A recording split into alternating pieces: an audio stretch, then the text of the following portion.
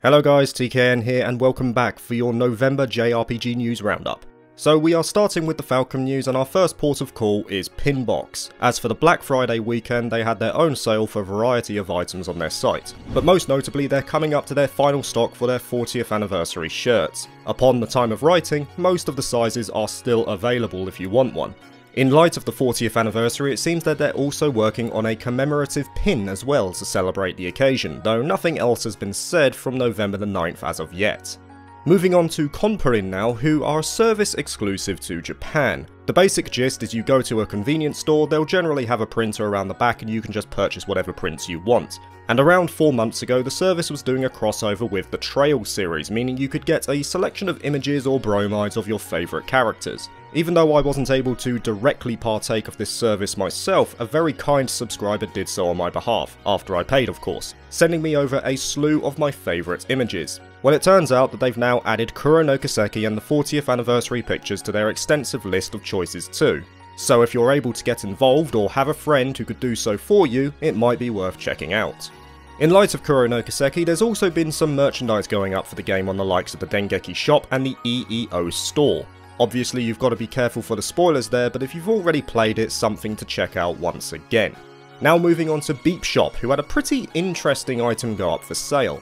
It's a compilation of some Falcom classics like Dragon Slayer, Romancia and Temple of the Sun on either a 3.5 or 5-inch floppy disk, designed for the X68000 home computer. Chances are many people in the current age don't have the means of playing it on their standard setup, so this is more for collection purposes than anything else.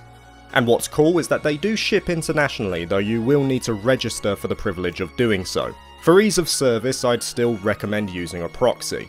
Finally, the long-awaited Altina figure released on the 25th of November, and some people have already received the item. Thanks to my friend in Japan, I know for a fact that my one is now in transit via airmail, so I'll probably have it in about a week or so. I'll share that in a video when it arrives, along with a general merch roundup for the past 3 months. Now on to the games themselves, and there's quite a few highlights to go over this month leading up to Falcom's shareholder meeting on the 16th of December. Thanks to my man Hansuke for sorting us out here. We'll start with the latest progress on the Chrono Kiseki spreadsheet via the Zero Field team. As of this point, they are in the text capturing phase for the finale, and they were in the editing phase for the side quests. So it seems like they're getting quite close now, and that was over 3 weeks prior, so they might have even made more notable progress since that update. Also, since we're referring to Chrono Kiseki, Kondo has been getting involved in some interviews too. And one of the more notable bits of info came from his exchange with 4Gamer, where it was noted that completion of the series as of Kuro is at around the 65 to 70% mark. The end of the Calvert arc will bring it to around 80%, and there will be more in regards to that a bit later on. Now in terms of Western releases, we do know of the official localizations of 4 Trails games that are due out in late 2022 to late 2023. But there was a notable leak from Nvidia GeForce Now showing a huge list of supposed releases. On that list were the 4 Trails games with potential release dates. However, since this is a leak, I wouldn't take this completely at face value, as other titles on that list like the disastrous definitive GTA trilogy were released on a slightly different date to what was stated here. However, it might give a rough idea as to when we can expect them on this platform at the very least. We'll also be diving a little bit more into this leak in our general JRPG news too. Back to Falcom for now though, and since we've mentioned the Western release of upcoming Trails titles, let's also have a look at the Clouded Leopard Entertainment versions for Asia, as they made a little bit of a faux pas on November the 29th by making their Steam version of Chrono Kiseki available for purchase. Upon realising their mistake, they implored eager would-be buyers to refrain from a purchase as the title was still in the debugging phase. This version is due out officially in early 2022. And rounding out our Falcom news for November, we're going to be getting an early glimpse as to what could be in store for us in this year's shareholder meeting. In Falcom's financial results up to September 2021, they also disclosed their plans for 2022. There will be a budget price version of Ys 9 for the 35th anniversary with additional products planned as well.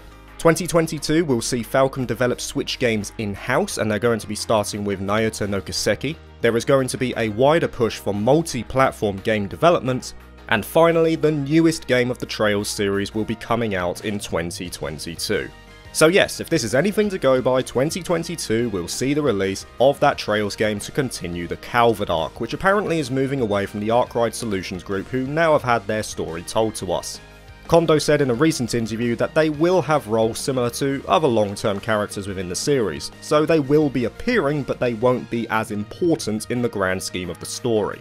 Now, if I'm being honest, I do feel bad for the Ys fans, as it is the 35th anniversary of the series, and I personally was expecting a new Ys title. But Falcom did something similar with Ys 9 Monstrum Nox, releasing the game in 2019, which happened to be the 15th anniversary of Trails. It was only after that Trails into Reverie was announced for 2020. But I do hope they have something a little more than just a budget price version of Ys 9, and Falcom have stated that there are some additional products lined up, so we'll just have to keep an eye out in December to get it given to us officially. Now we move on to the general JRPG news, and we'll start with this month's big release. Unless you've been living under a rock, you'll know that Shin Megami Tensei 5 was released on the 11th of November, with Famitsu giving it a review score of 36 out of 40, stating that the mainline story clocks in at around 50 hours, but you'll need approximately 100 to experience all of the routes on offer. Now, I haven't had a chance to play it, and I don't expect to have time to play it this year. It's going to have to go on my backlog for 2022. However, that might be a good thing, as in that aforementioned GeForce leak, it was stated that the source code of Shin Megami Tensei 5 shows potential multiple platform releases. As of now, the game is exclusively on the Switch, but based on the leak, it apparently will also be coming to PlayStation 4 and PC as well. And this information did come from the person who originally found that the SMT3 Nocturne remaster would eventually come to Steam, which of course it did. Again, take this with a grain of salt, as this is not official by any means, but it's something to consider. As for Shin Megami Tensei 5 on release, it did pretty well. Physical units of the game clocked in at around 143,000 in its first week in Japan, meaning it was the third highest in the series behind Shin Megami Tensei 4 and Shin Megami Tensei 3 Nocturne. In the UK, it even was able to outshine the likes of Tales of Arise by 23% and Bravely Default 2 by 60%. Though this was limited to physical sales, and really the JRPG market in the UK isn't as notable as in the likes of the US or Japan, but good signs nonetheless. And it seems that the unsurprising popularity of the title has also prompted its nomination as Best RPG at this year's Game Awards, along with Monster Hunter Rise, Scarlet Nexus, Tales of Arise, and I can't believe I'm saying this, Cyberpunk 2077, you know, that game that still can't even be played on older generation consoles. It wouldn't surprise me if it won the award either, knowing how these things go, but disregarding that, the 4 other nominees seem very worthy of their position here.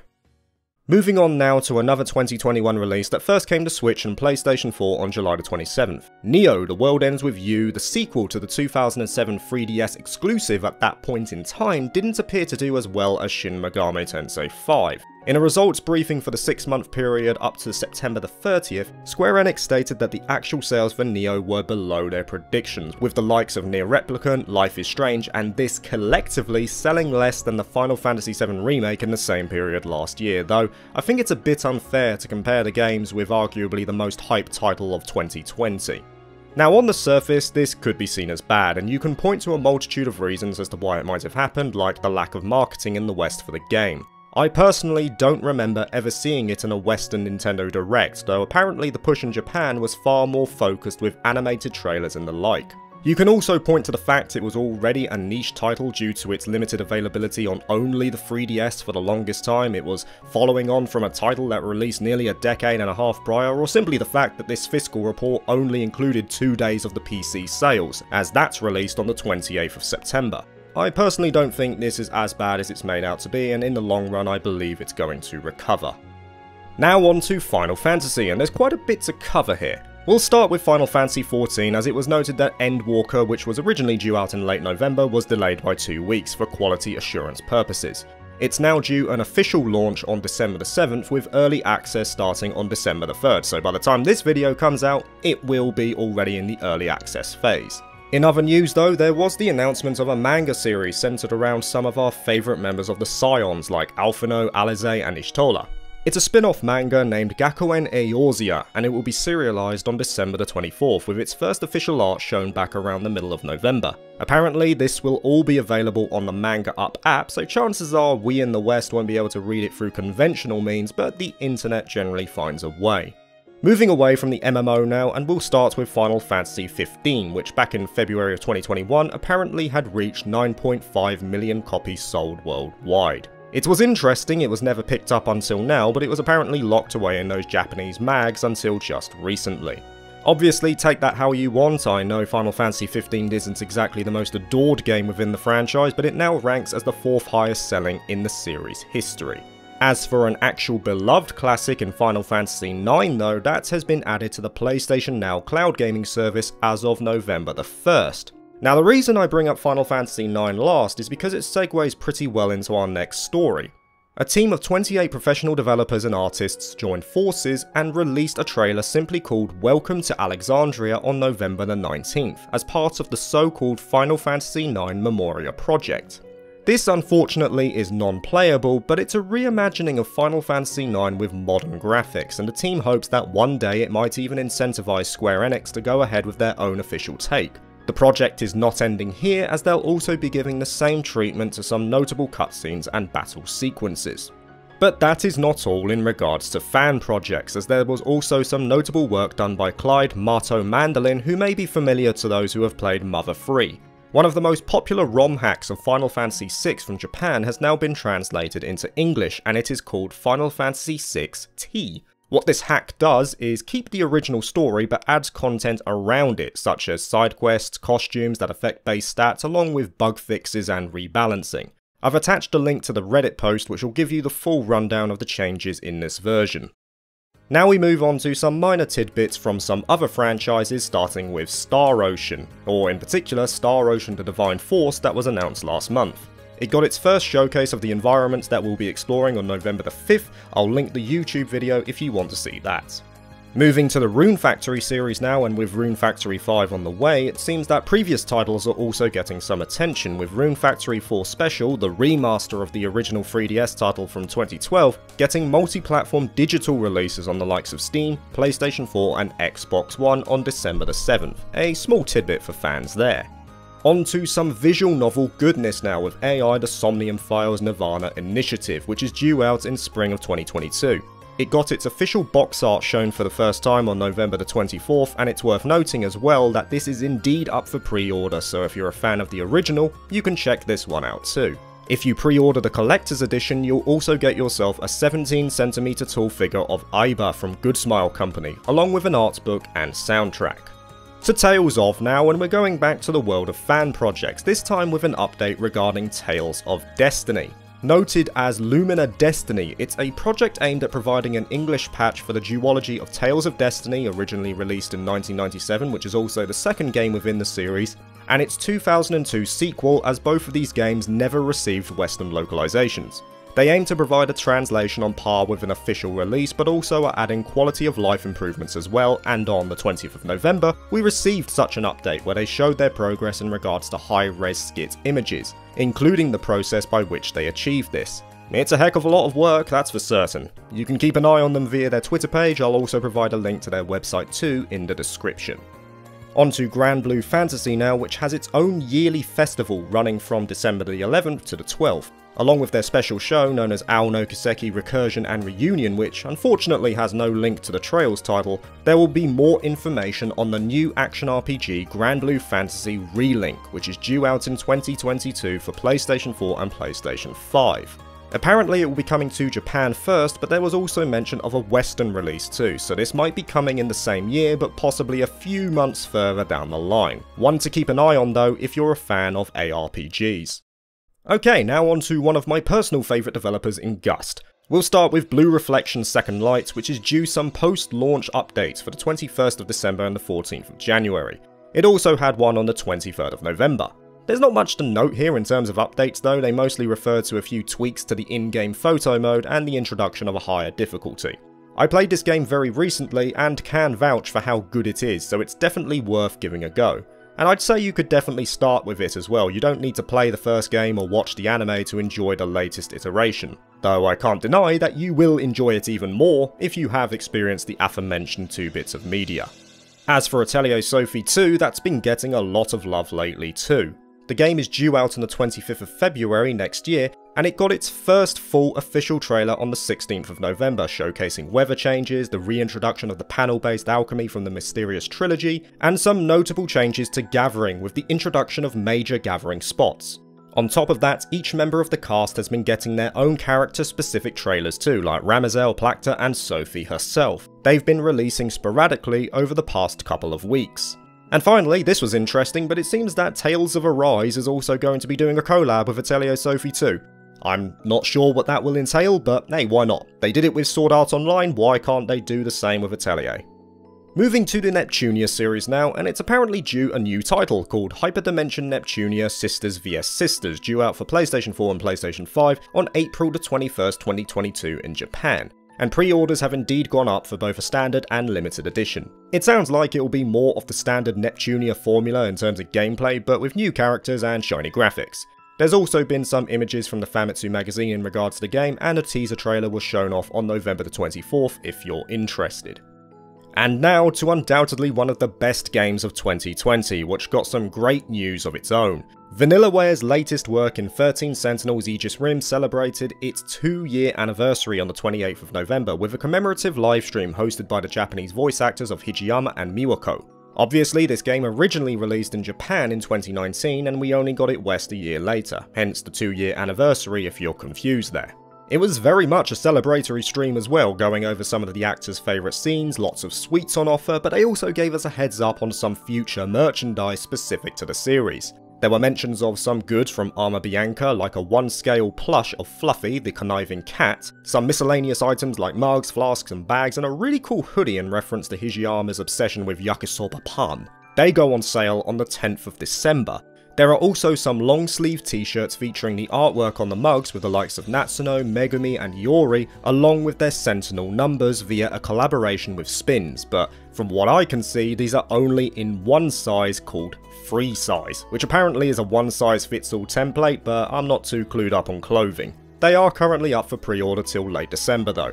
And finally, in regards to the clothing, there was also a pretty cool looking 2nd anniversary hoodie which will go up on the Atlas store, though I wasn't able to find where you can pre-order that one. But what really caught my eye was a 1/7 scale figure of Ryoko Shinonome from Furyu. Apparently it came about because of the popularity poll from the 1st anniversary, and it looks like the majority have got their wish. It's still in the prototype phase, but is quite close to finalisation. I will keep an eye out for the finished product for sure. Most notably though is that the game itself will be coming to Switch on the 12th of April, 2 days before Japan incidentally, and the physical and digital editions will also come with an art book. I'm interested to see how it will run on Switch, mostly in regards to the Sentinel SRPG gameplay, but this is great to hear overall. I played 13 Sentinels earlier this year, and it is without doubt one of the best stories I have ever had presented to me in a video game format. And that is definitely a spoiler for the best games I have played in 2021. Keep an eye out for that one, this game is definitely going to be on it.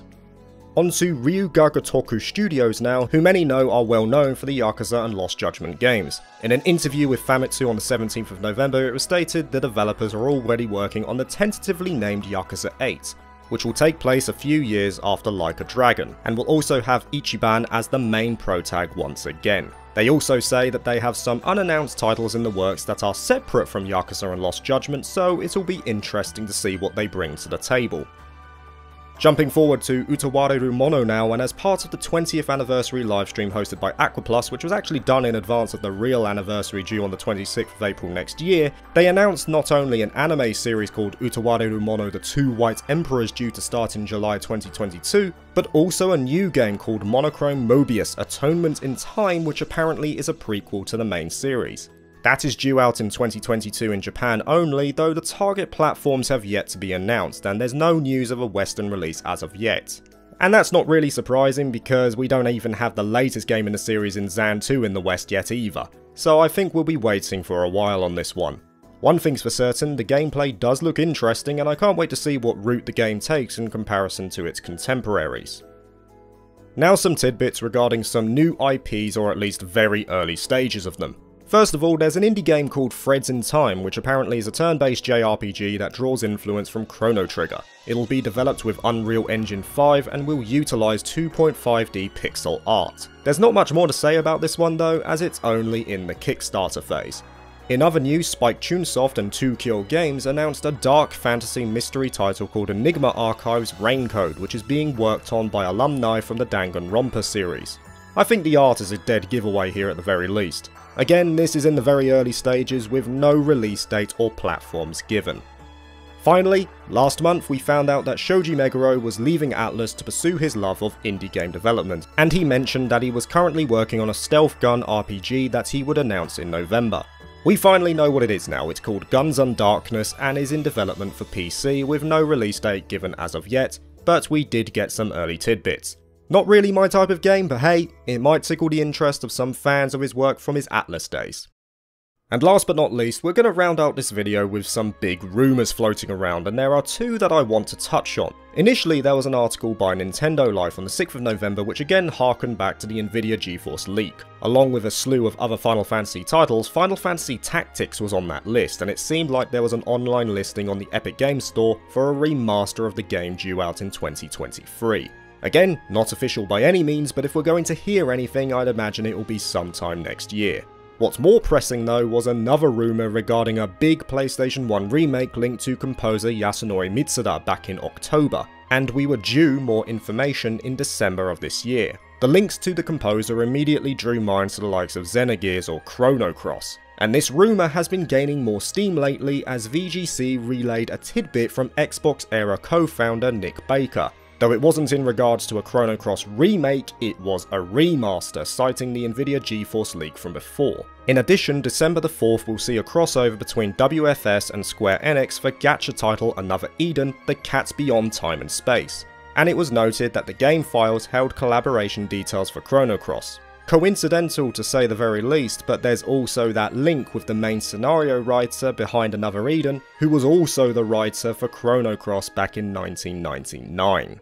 Naturally, these are all assumptions at the moment, so take them with a grain of salt, but we'll surely know in December what we're due to get. And that is it guys, your JRPG news roundup for November is complete. With the festive season coming up, I might even do 2 videos for next month for the first half and second half of December, as it looks like we're gearing up for a busy period. Have a good one, peace.